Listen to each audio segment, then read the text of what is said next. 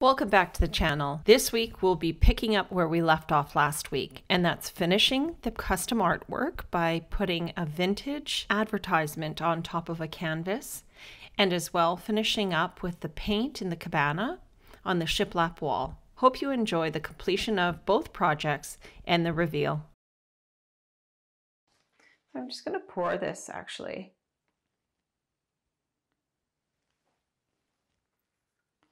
And just with a sponge brush, do a thin skim coat of it, the whole surface.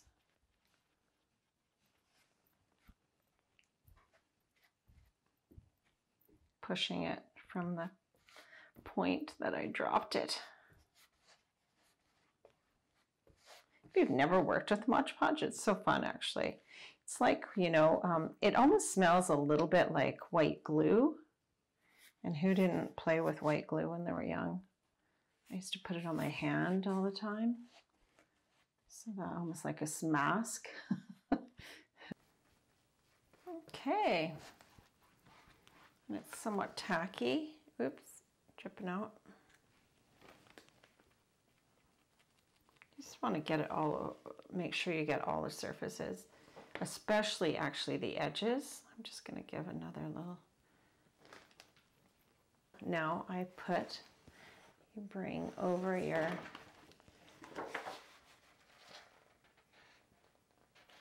and there's some give to, it's not a one-shot thing. It allows you to maneuver, but you get two corners on and it should adhere.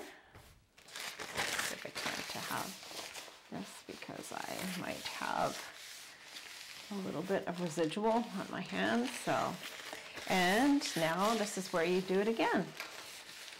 Let me just see that top part because it kind of seems like, yeah, I think I need to move it just up, shift up just a bit. That's good.